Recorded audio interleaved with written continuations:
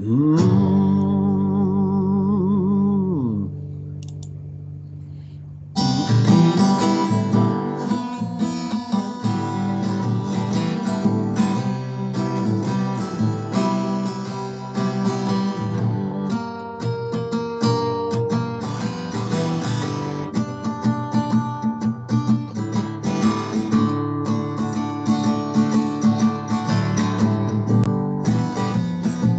Well, there's honey in the rock, water in the well, manna on the ground, no matter where I go, I don't need to worry now that I know everything I need you got. Honey in the rock, manna on the ground, I don't need to worry now that I know everything I need you got.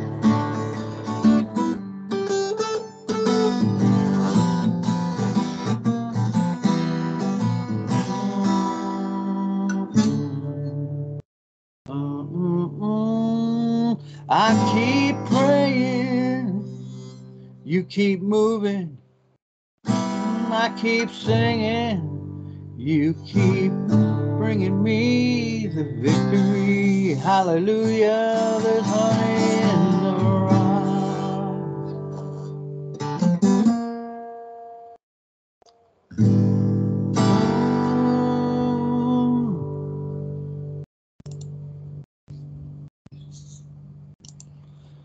It's so sweet to trust in Jesus,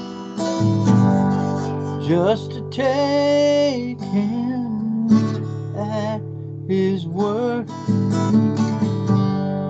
just to rest on his promise, and to know thus saith the Lord. Jesus, Jesus, how I trust him, how I'm rooted more and more. Jesus, Jesus, precious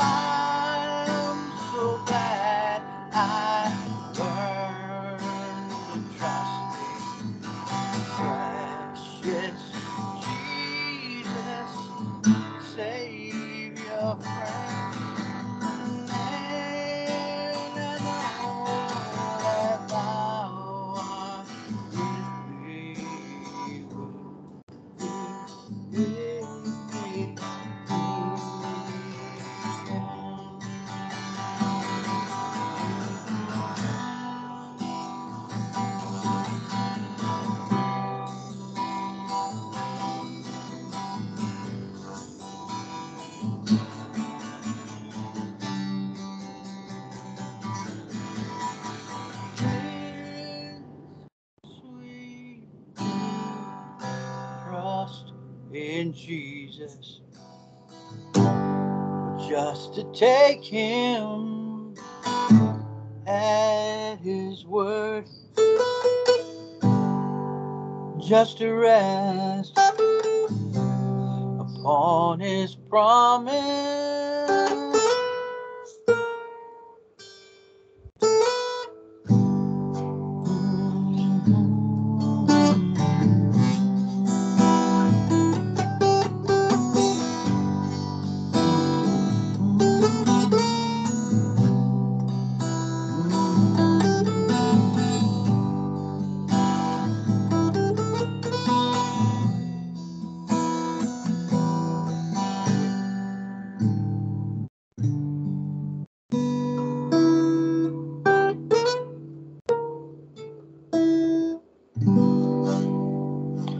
Amen, amen, amen. Glory to God. Hallelujah. Man, the more I sing that one, the more I love it, because it says everything to us about our relationship with God. You know, no matter what's going on in our life, how crummy it is, how good it is, we can always sing that song, and it brings us back to what's real and true. And that is our faith in Jesus Christ. No matter what, he will never let us down. He will never leave us or forsake us. He said, he promised us that. No matter how far down we feel, no matter how burdened down we feel. Amen. And so that's something that we can take to the bank and believe God for every day of our life, just to trust in Jesus.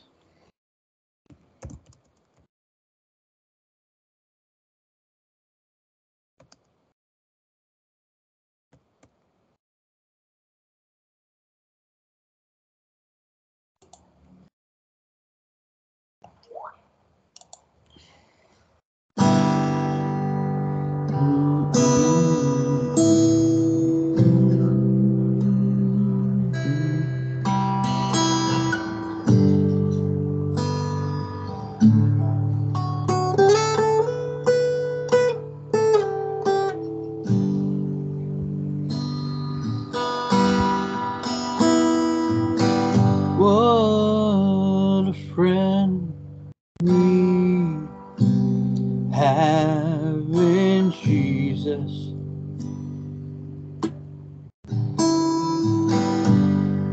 All our sins and griefs to bear. What a privilege to carry everything to God in prayer. Oh, what peace we often forfeit. Oh, what needless pain we bear. All because we do not carry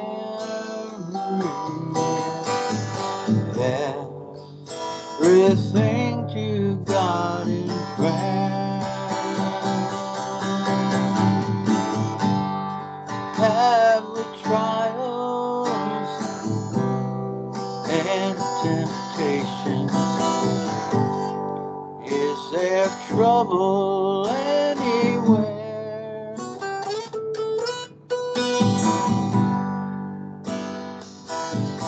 We should never be discouraged. Take it to the Lord in prayer.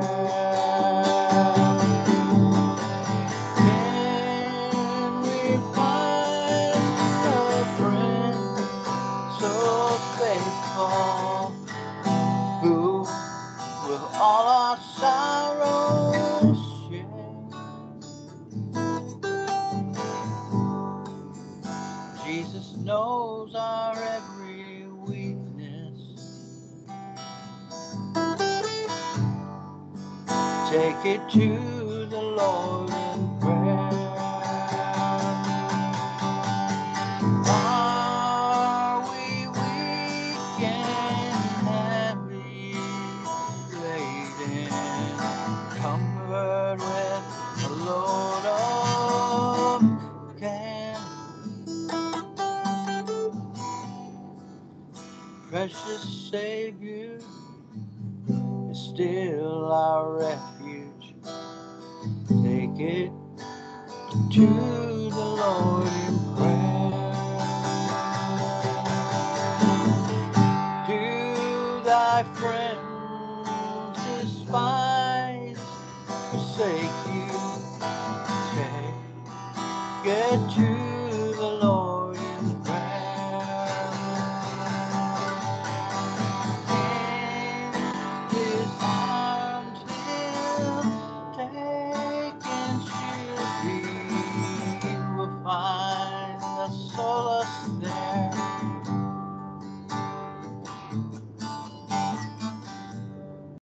Blessed Savior, you have promised you will all our burdens bear. May we ever, Lord, be bringing all to thee in earnest prayer.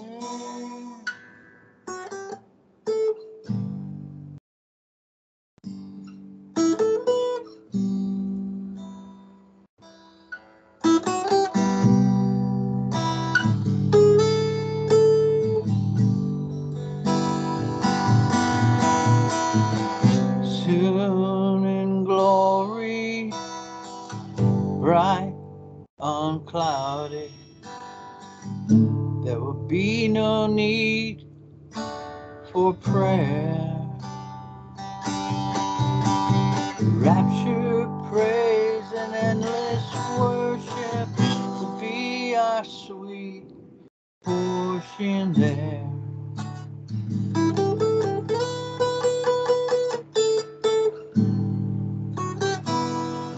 What a friend we have in Jesus.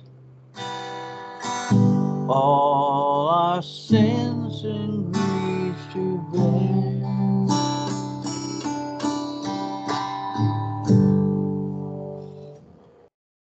Hallelujah to that. Amen.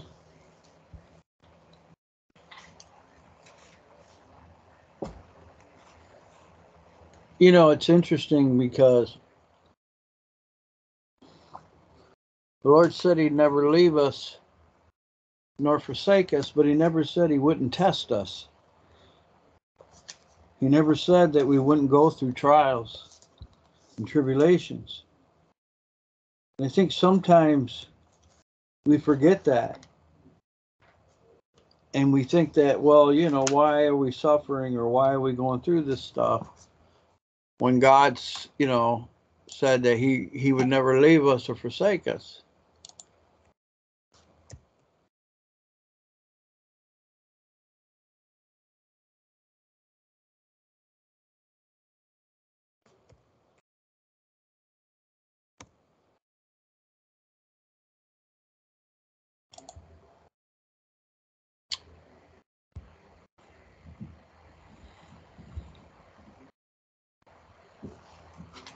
And then Peter tells us in the first Peter 4:12 that, beloved, do not be surprised at the fiery trial that has come upon you, as though something strange were happening to you.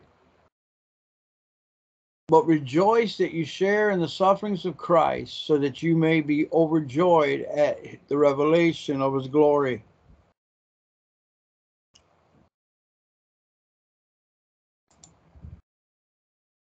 Now, there's a difference between the Lord leaving us and the Lord testing us. Amen. Now, Peter, he understood this. He's writing this out of a personal life experience that he had. Remember, Peter was considered the most boisterous and bold of all of the disciples. He was called Perpetuous, which means one that runs ahead, one that really doesn't take any time to reflect. He's a reactor. He reacts in the second, in the moment. Peter was considered a leader amongst the disciples, but he was also the disciple that probably broke the heart of our Lord and Savior more than any other. And that's something that, we forget when we think of Peter, the rock.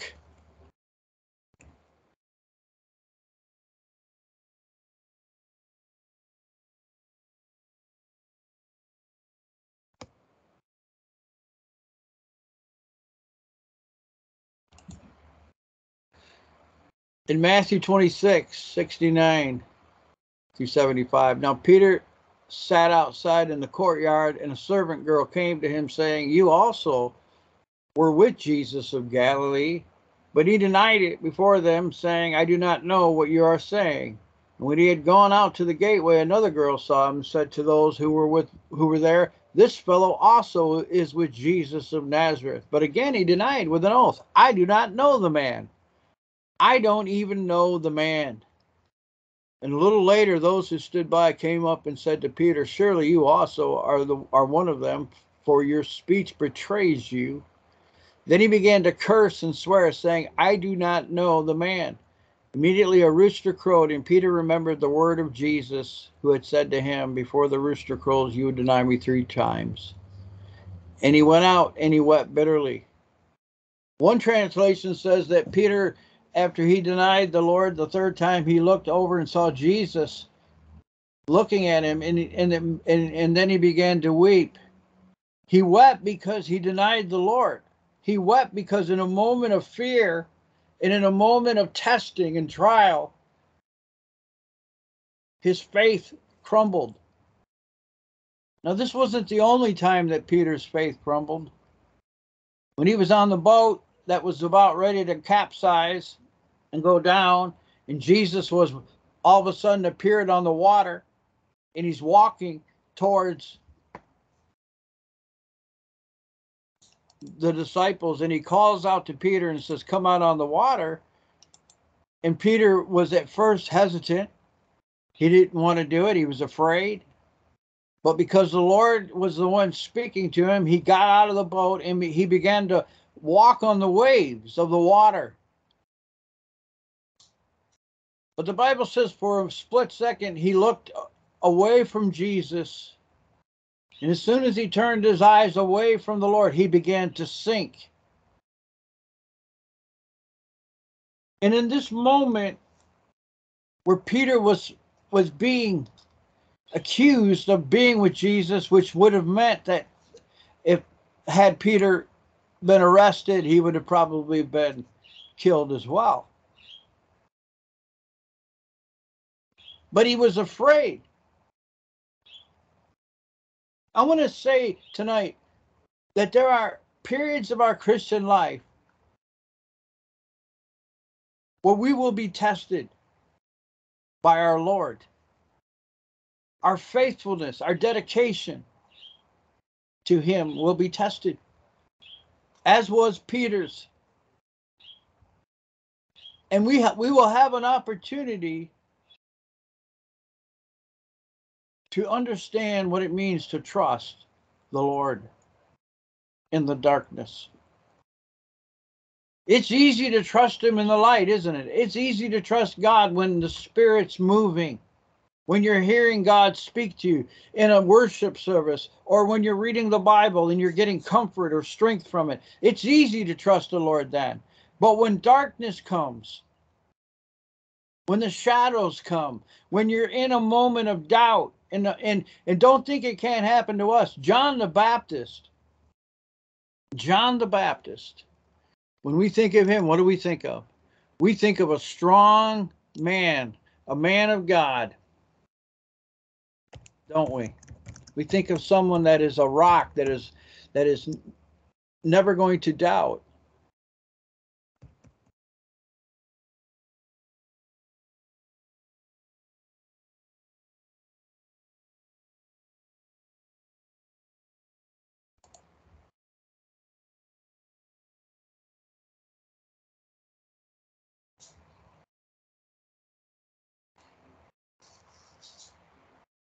Now, when John was in prison,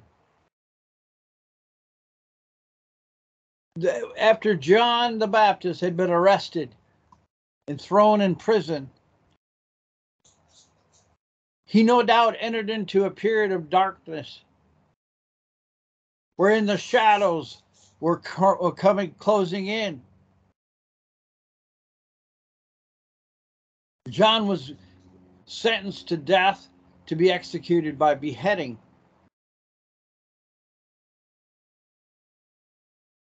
No doubt his faith was at its weakest point that he had ever been. He never probably knew a moment like this in his life. Now, when John heard while in prison what Christ was doing, he sent a message to his disciples and asked him, "Are you the one to come, or should we expect someone else?" Now, see, this is a question that John already knew the answer to, because earlier in his ministry, John said of Jesus, "Behold the Lamb of God who takes the sin out of the world." He knew Jesus was the Lamb. He had already seen that. He baptized him in the water. He saw the dove coming out of heaven on him. He saw the miracles Jesus was doing. He knew it was Jesus. Well, what caused him to doubt was the very thing that can cause us to doubt tonight. And it's the darkness that comes upon us in those moments of trial. You may be going through a darkness in your life right now. You may be going through a period of doubt. And that happens to every single child of God. That's why Peter said, don't think it's strange. Don't let the devil tell you that you're a rotten person or that you're some weirdo because you're having doubt. That is not the case. I want you to hear the response of our Lord to John's doubt. And Jesus replied to them, "Go and report to John what you hear and see. The blind receive their sight, the lame walk, with those with leprosy are cleansed, the deaf hear, the dead are raised, and the poor are told the good news. And blessed is the one who isn't offended by me." As these men were leaving, Jesus began to speak to the crowds about John. "What did you go out in the wilderness to see? A reed swaying in the wind? What then did you go out to see? A man dressed in soft clothes? See, those who wear soft clothes are in royal palaces. What then did you go out to see? A prophet? Yes, I tell you, and more than a prophet. This is the one about whom is written, 'See, I am sending my messenger ahead of you. He will prepare your way before you.' Truly, I tell you, among those born of women, no one greater than John the Baptist has appeared, but the least in the kingdom of heaven is greater than he." I want you to see the response of Jesus wasn't to tear John down. He didn't scold him or discipline him in his words. He didn't say, "Oh, how dare you doubt me, John." What does he do? He reaffirms John as a great prophet, as the prophet sent from God, as a voice in the wilderness. He said, "What did you go out to see? A reed shaking in the wind?" In other words, he fortified John. You see that? John had a momentary lapse of judgment. He had a momentary lapse of faith, but it didn't define who John was. It didn't capsulize John's whole ministry or life. It didn't take away the good things that John had done. The voice crying in the wilderness, the baptisms and the repentance and all that was done. It didn't nullify that. You see, the devil wants to nullify and tear people down. He wants to destroy their ministry, destroy their credibility, destroy their walk with God. That's the devil's aim and goal. But the trial isn't to destroy us. The trial is to make us greater. The trial is to make us stronger. You don't put gold in the fire to destroy it. You put gold in the fire to refine it. You don't put gold in the fire to nullify it. You put gold in the fire to purify it. And that's why we're tested. That's why we're tried, to make us stronger, to make us more purified, to make us more settled in our understanding of who the Savior is, of who the Lord is, and to understand that He is with us no matter what. John was in prison. His life was hanging in the balance. But in that moment, the Lord verified John, clarified John's position and who he was. Doubt is a weird thing.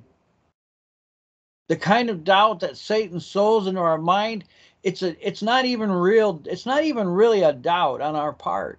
It's a satanic confusion. It's a demonic fog that comes upon us in a moment of weakness. It's that momentary lapse of judgment, that momentary lapse of faith that can come upon us like a whirlwind out of hell, like a storm out of hell. And we have to be able to understand it and perceive it for what it is. I don't know how many times in my life I've doubted God, not purposefully, not willingly or intentionally. And it can come about in many ways. Life can deal you a blow so severe that you all of a sudden begin to feel discouragement. You begin to feel depression. You begin to feel all of these emotions. And sometimes these emotions, they're just human emotions, not necessarily satanic or demonic.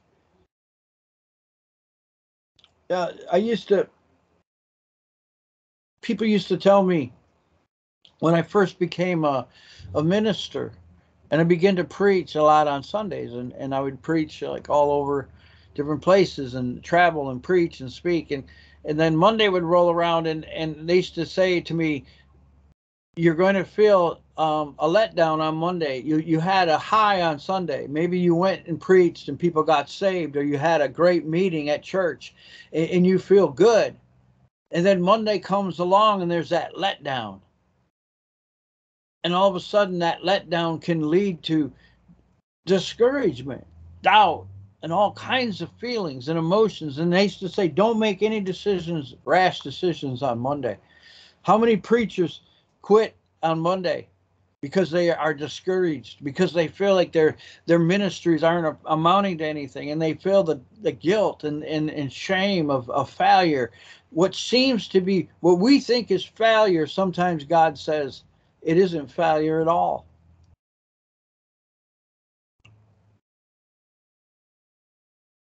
John was discouraged. He was despondent.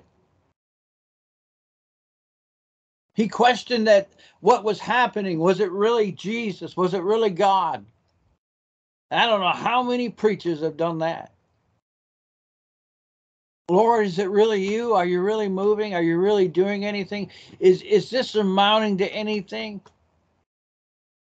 And what did the Lord say? Are the blind seeing? Are the deaf hearing? Are the dead raised? Are the poor hearing the gospel? See what he was saying was, don't look at just the negative. Don't just look at the bad things. Look at the things that I've done. And you know, when King David was fighting for his life, he was coming into his anointed kingship, and Saul wanted him dead. And he hunted David down like an animal. And his aim was to kill David. But the Lord had put his hand on David and raised him up to be king of Israel. As David was king and he was coming into his kingship and he was fighting these battles, he came into one of the battles in an area called Ziklag. And as he came into Ziklag, after going off and fighting all of these other battles, as he came back into that area that he had barracks and his men of war were there. That was their kind of like their home base. And as he came back there and he looked around and he saw bodies laying everywhere, devastation of fires and human life lost, friends and family members lost. The Bible says that David sat down and he wept. He was discouraged. And who wouldn't be? But then the Bible says David remembered all the things the Lord had done for him. And the Bible says something that's very key when we're in trials, when we're in the darkness, in the shadows of temptation. It says that David encouraged himself in the Lord his God. He encouraged himself. That means he lifted himself up off the ground and he said, wait a minute. Remember when God did this? Remember when I was a shepherd boy and God gave me a slingshot and a few rocks and I killed that bear? Remember when I slayed that giant called Goliath? Remember when all of these things? He began to get encouraged in the Lord. And that's what the devil tries to do. He tries to reduce us down to nothing. He tries to bring us down to such doubt that we cannot see the victories. And I've done that. I have done that in my Christian life, in my ministry. I remember God called me to pastor this small church. And it was in a very affluent area. The houses were, some of them were like $1 million mansions. And I was discouraged because I was like, God, these people aren't going to hear the gospel. They got everything they need. And I was discouraged. And then one day we did this thing in the park. We had this little park, and the town that I pastored in was Oxford, Michigan. And that was the town that had the school shooting a couple of years back. It made national news. Interesting. That was the town that I pastored in. And there was a little park in the middle of town. It was an old village in Michigan, an old village town, old buildings, a lot of character, very nice little area. And the downtown had, some apartments, and it was the only area probably in that whole section that had some, I would say, people that were not affluent, that were more poor, and that had, needs, physical needs as well. So we did this thing where we started this, I had a few people from my church, and we did a puppet ministry thing out in the middle of the park for children. And we just had, we gave away food and clothing and different things. And out of the midst of that discouragement, out of the midst of everything that I was feeling, this feeling of, it plagued me day and night, this feeling that I wasn't doing anything. I wasn't reaching people for Christ. All of a sudden, people were coming, and their kids were coming to church, and the parents, some of them were on drugs, and we started to communicate with them and connect with them. We started to minister to these families, and pretty soon I started to see the Lord started to work. And I just remember all the things that the Lord had done in my life. And I did what David did. I encouraged myself in the Lord. I picked myself back up off the ground and I said, that's it. I'm going to believe God.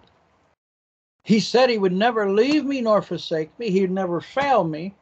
He would never leave me. So if he's not going to leave me, I'm not going to leave him. I'm not going to doubt him. I'm not going to. I'm going to believe him. And so we have to understand, first of all, what is Satan's aim? What's his end game in testing us? It's to shut us down.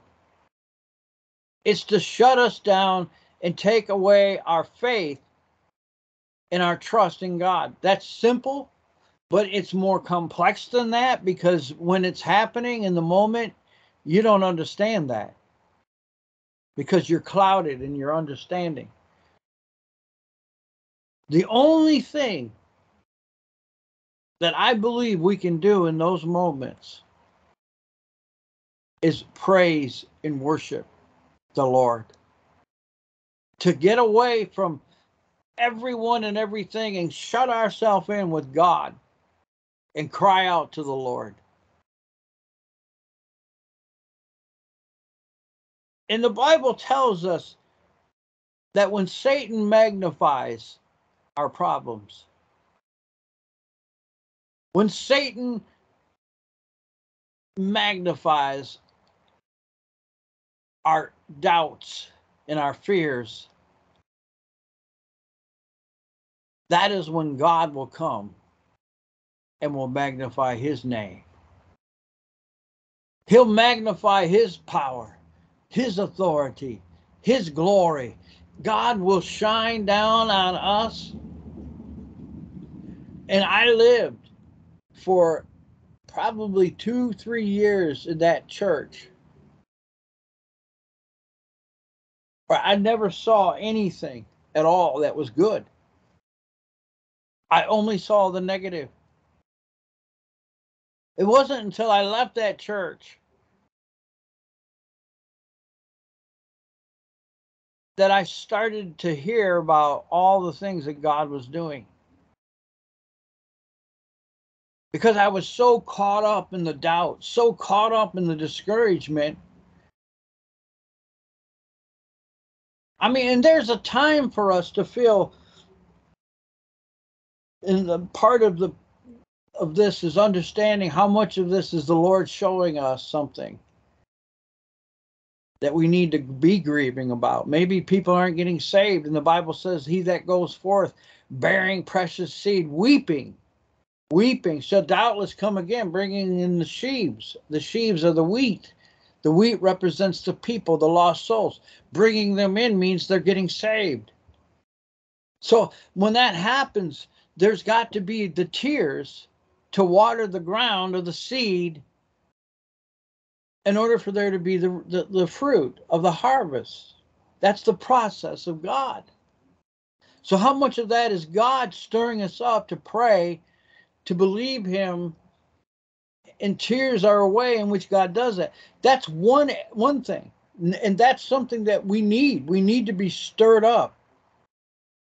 The Bible said Jesus was moved with compassion when he saw the people, that they were like sheep without a shepherd. And that's the compassion is the love of God for lost humanity. And we should have that in our hearts. But there's a difference between that and the condemnation of the devil. There's a difference between that and what happened to Peter and what happened to John. That's demonic. That's satanic. And that will lead us to just where Judas Iscariot, who betrayed the Lord for 30 pieces of silver and then went out, and Bible says after the devil got a hold of him and possessed him, he went out and hung himself. Now, I know a lot of people in the ministry, they didn't go out and get a rope and hang themselves, but they sure did hang themselves because they left the ministry. They got discouraged. They gave up. And the reason they gave up, because they didn't understand what I'm telling you tonight. They didn't understand this. There's a difference between God stirring us up breaking our hearts for lost people and us having a burden. And if we're not seeing people saved, that should concern us. That should make us feel discouraged. We should want people to be saved no matter what. But again, I say there's a difference between that and the spirit of giving up. When I was in the ministry, I was very early in my ministry, I began to understand this.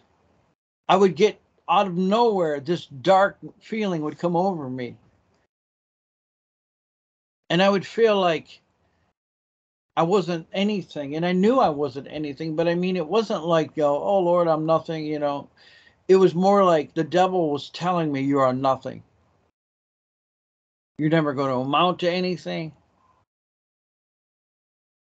God's not with you. You might as well give up. I mean, I've been hearing that all of the time. Along that time, I had an associate, an acquaintance in another church in my town, in my city. I didn't know him that well. I knew of him, and he was working with youth.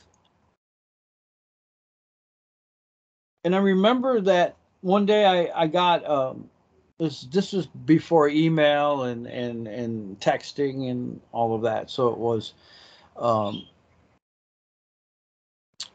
it was a phone call or something that somebody had called me, and I don't remember if it was a phone call or if I was at a minister's meeting and I heard. But I heard that this young married man had committed suicide. And I was shocked. I was shocked. Because again, not knowing him, I didn't have any signs of anything. I didn't know him well enough to know the signs of what to look for. And I don't know all the details of why he hung himself.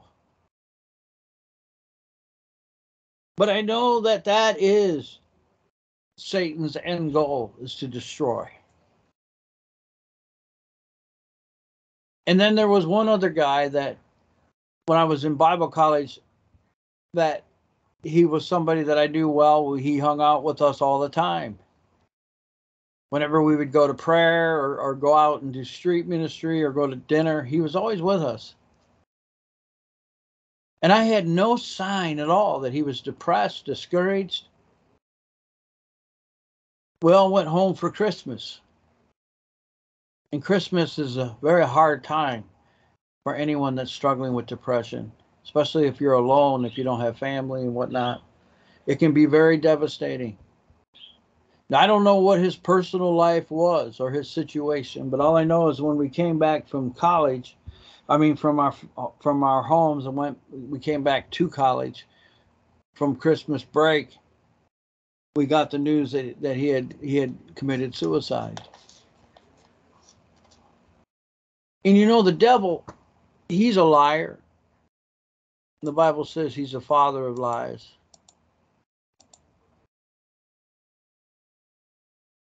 Lies are the devil's thing. That's what he does. But when he lies to us, he knows how to lie in such a way to make us believe it. He's very convincing. After all, he convinced Eve to sin in the garden. He convinced her to disobey God. And it's not something that we should focus on for very long, but when the enemy comes in and he tries to tear us down, we got to remember there's times which God allows us to go through the trials. But what God is looking at and what God is doing in that moment is much different than what Satan is trying to do. And the one thing that we can look at in the scripture and we can kind of get an understanding of this process. It's the potter and the clay. Now, I have not been involved in pottery, never made pottery a day in my life. Had a grandma that made all kinds of pottery, things of that nature. But as I did some research on making pottery, one of the things that was revealed to me is that the clay, the potter will start working on it and he'll get it into a shape in which he likes. But then as it begins to, the heat comes off and it begins to cool, he starts to see the imperfections. He starts to see things that he doesn't like. So what does he do? He takes it in its hardened state and he breaks it. And he starts all over again until he gets it the way he wants it.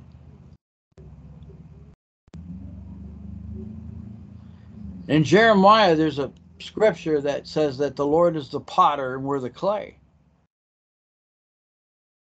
And God said the clay was marred. The word marred means disfigured. It was the same description given of Jesus' face after he was beaten at the cross of Calvary. He was marred, Isaiah said, more than any man. His face was irreconcilable. You couldn't recognize him.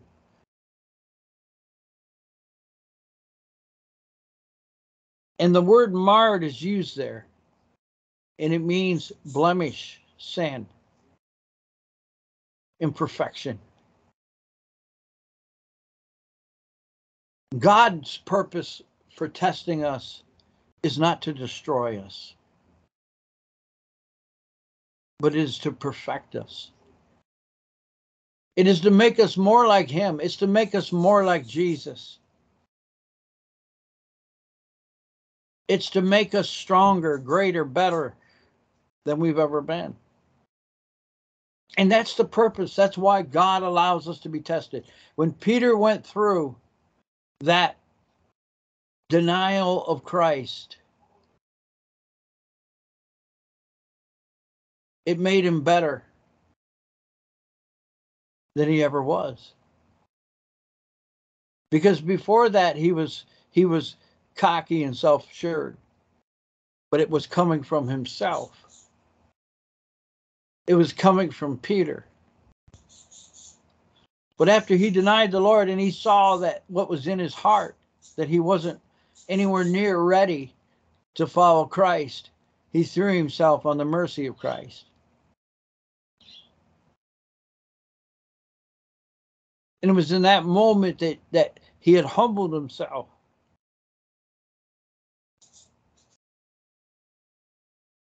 And in such a way that when Jesus asked him, "Do you love me? Do you love me, Peter?" Before, Peter would have said, "Yes, Lord, I will die for you. I'll go to the ends of the earth for you. I'll go to prison for you." "Peter, do you love me?" "Yes, Lord, I love you."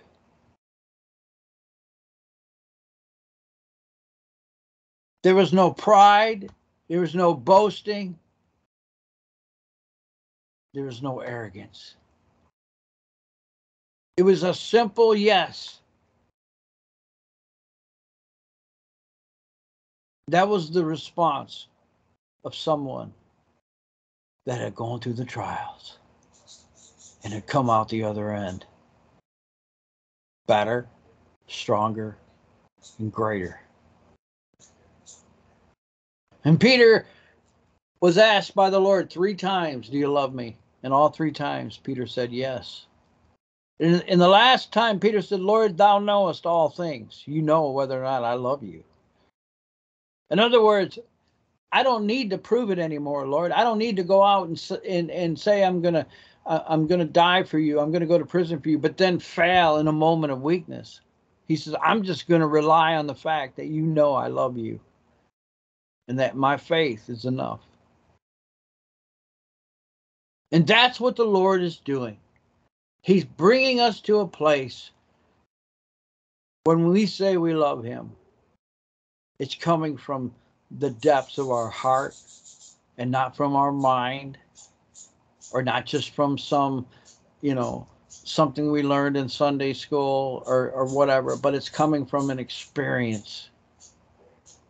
Whereas you were tried in the fire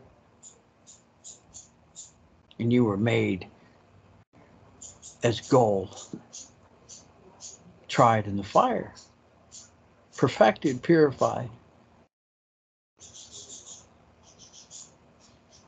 What made Peter able to stand up on the day of Pentecost in front of thousands and thousands of Jews who had come to Jerusalem to worship the Feast of the Harvest. What made Peter so bold that he was able to stand up and preach? It was the Holy Spirit. The Holy Spirit that came upon him. And he was able boldly. Now that boldness, I want you to see the difference. That boldness wasn't coming from Peter anymore, but it was coming from the Lord. That boldness, that assurance, that ability to say, yes, I love you, Lord, without a doubt, it was coming from a deeper place. It was coming from a deeper well. It was coming from the Holy Spirit. It was coming from the power of God. And the last thing I want to say on this is that we have a person who has been sent by Jesus to help us. His name's the Holy Spirit, and he's God.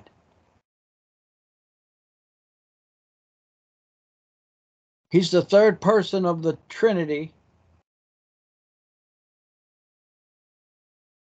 And Jesus said he will comfort you. He will not leave you, nor will he forsake you. He will help you. And when we get to that point that we understand this, our Christian life changes.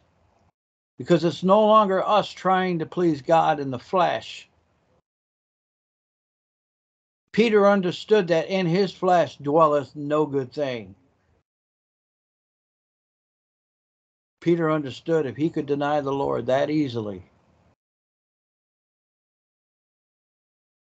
then the only thing he could do was throw himself at the mercy of God. And he did.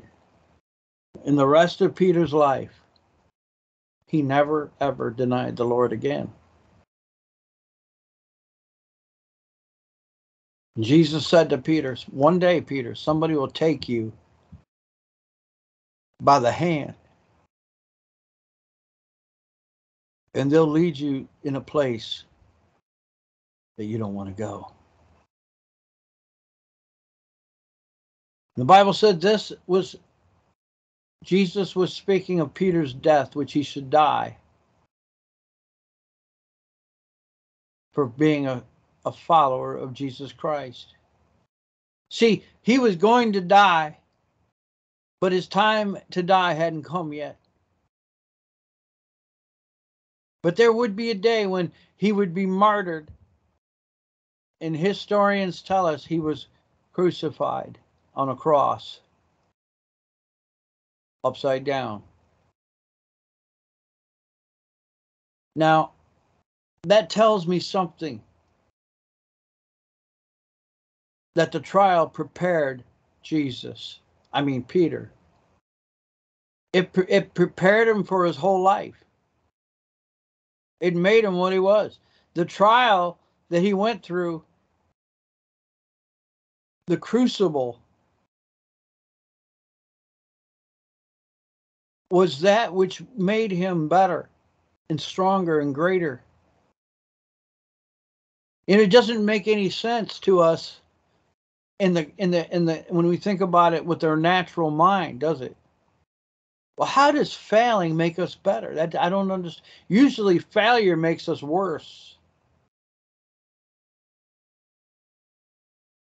But it's that paradox, they call it. A paradox. When something opposite happens than what you would normally think.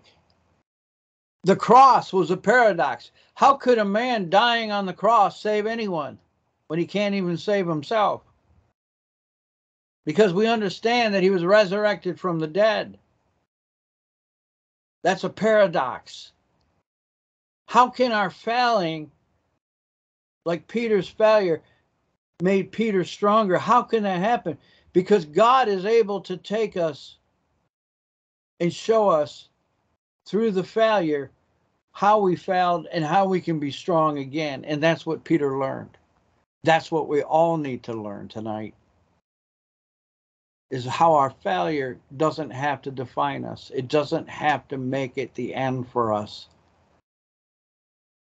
And I say that tonight to every minister, every pastor that failed, every pastor that has thoughts of quitting and ending their ministry, every pastor that has been tempted, tried, tested to give up and throw away everything.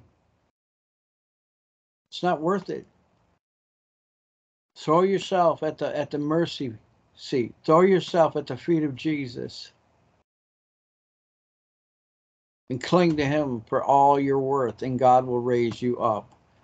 The Bible said in due time, God will raise you up. Resist the devil. Submit to God, and he will flee from you.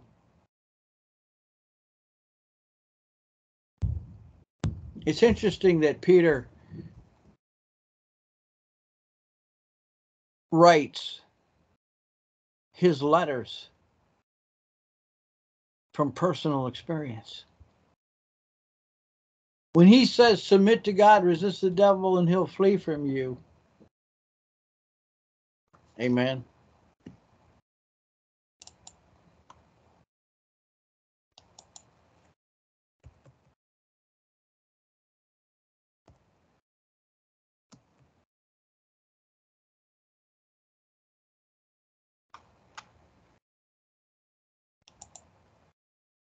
I'm sorry, that's James that wrote that. But Peter talks about, I'm going to try, I know the one scripture. I'll find it.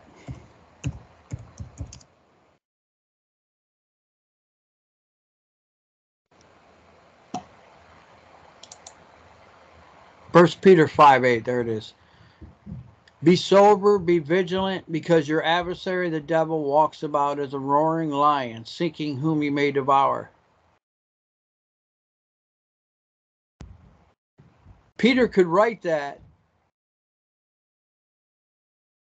amen, because he had experienced the devil as a roaring lion.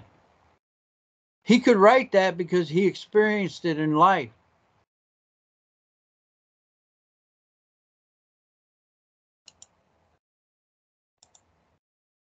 It's interesting to me that life experience is the best experience of all. You could read that scripture a million times, but until you experience that scripture, until you experience the devil coming at you as a roaring lion, you don't understand it. It's just a text. It's just a verse. Amen.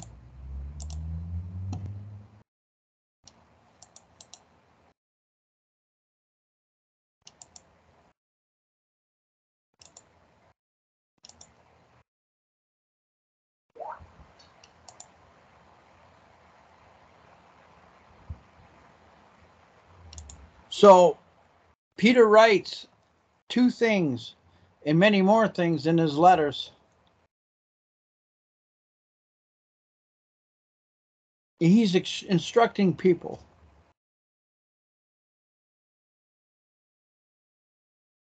as someone that has understood it from both sides of the equation. He understands it from the side of failure, but he also understands it from the side of victory. What makes him able to share that was because he got victory. He overcame his defeat and failure and was able to then be raised up by God in a mightier way to serve the Lord. And so everyone that has failed, everyone that has struggled, understand that the Bible is filled with failures all the way through it. In fact, every person that's ever walked in shoe leather has failed.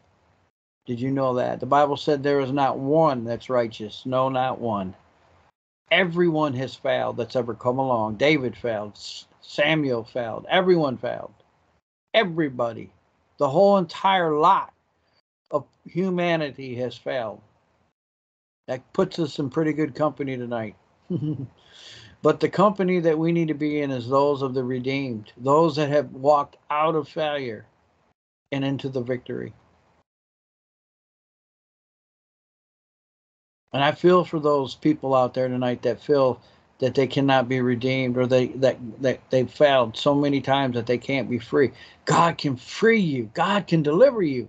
It doesn't matter how many times you failed, because that failure isn't dependent whether you're good or bad. That doesn't mean the means of how you are saved, delivered, or set free. It's by grace. It's by the grace of God. It's by faith.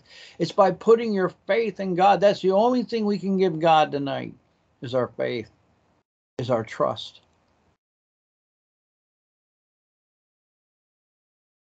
The leaning on him. That's it.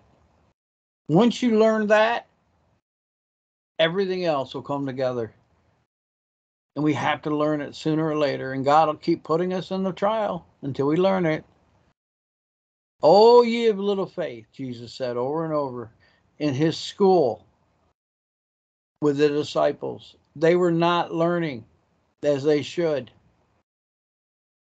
They were struggling to understand. Their faith was weak. But Jesus didn't give up on them. No. He baptized them in the Holy Spirit, and he gave them power. He gave them authority, as he has given us. Amen. Lord, tonight I pray that you will be with anyone that hears this message, and send this message out, Lord, to those that are struggling with discouragement tonight, those that are struggling with depression, anxiety, and fear, those that are hurting, Lord, those that in the ministry that have been a failure in the eyes of man, but God, they're not a failure in your eyes. Lord, bring those diamonds out of the rough and send them out into your work. Polish them. Put us in the fire, but help us, Lord, to be stronger than we've ever been. In Jesus' name, Lord. And send a mighty revival, Lord, to your church. Put us in the fire of tribulation so that we can come out pure and holy and righteous before you, Lord, and do a mighty work in this hour, God. As we continue to pray for revival, as we continue to seek your face for an outpouring on the country, across every state in this union, a mighty outpouring of the Spirit of God. The churches would be on fire for God. The churches would be anointed. That, Lord, you would light up the kingdom of God in this hour and bring forth your power against demonic spirits, all the enemies that are attacking, Lord, on every angle, on every front. We pray for deliverance. We pray for the supernatural strength of God upon those tonight that have felt discouraged and like giving up. Give them hope tonight, Lord. Give them faith in Jesus' name. Amen.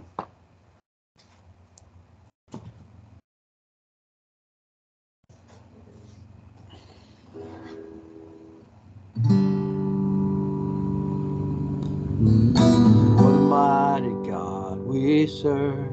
What a mighty God we serve. The angels bow before him. Heaven and earth adore him. What a mighty God we serve.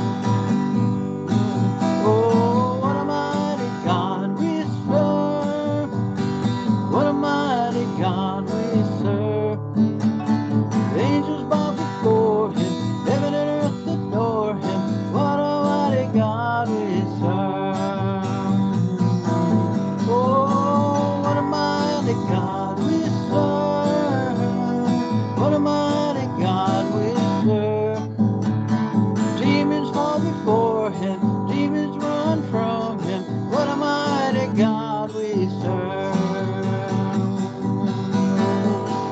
What a mighty God we serve. What a mighty God, what a mighty God we serve.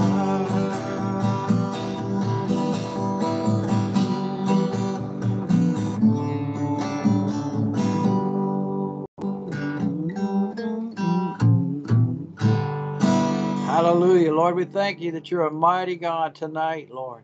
And we pray for your power, your anointing, your blessing on this ministry, that it will continue to go into the darkness. And Lord, as we go on to YouNow and these other sites, anoint us, put us in favor and blessing, Lord, that we could go in and take the captives of the enemy and bring the gospel to the poor and the needy and those that need Jesus. Let the Holy Spirit, God, move in a mighty way.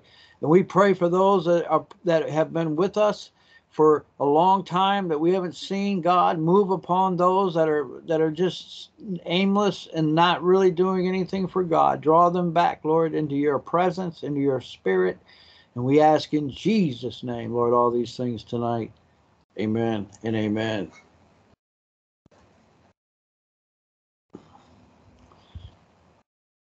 All right, well, I'll get a hold of you this week.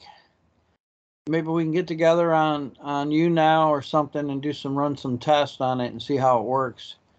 We can try to do a live, maybe, I don't know. We'll just figure it out. But all right, so I'll get a hold of you this week. And other than that, we'll see you. Thanks for coming again.